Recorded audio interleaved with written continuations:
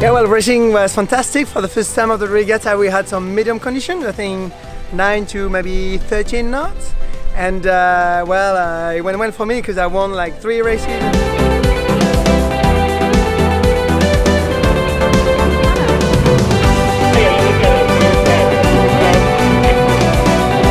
Conditions are great. Enough wind, not too much, not too little, not cold, not rain, sun. Fantastic. A lot of waves, which in the first race were a bit difficult for a few of the guys and girls sailing. We had a few nice dives, a few boats that needed to retire and be taken in by the security boats. So now we have a European champion.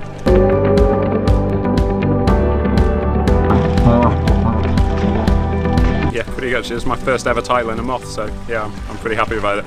Yeah, it was pretty good. The weed was an issue, but the fact that we had a lot of wind meant that it was a pretty good regatta even with it. Actually, the race officer did a brilliant job of keeping us away from the weed and setting pretty good courses for us.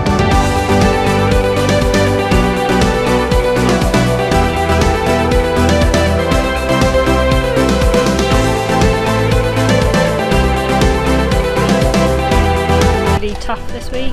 We've had 14 races over four days. Really hard work, and I think the whole fleet found it really hard work. But the conditions were perfect for Moth sailing. A bit wavy on the first day and then flattened off for the rest of the day. So yeah, all over, pretty good. It's been a very hard European Championship. For me, pretty happy with the results, and I can't ask more. Dave raced very well. He was faster than me, so I did my maximum.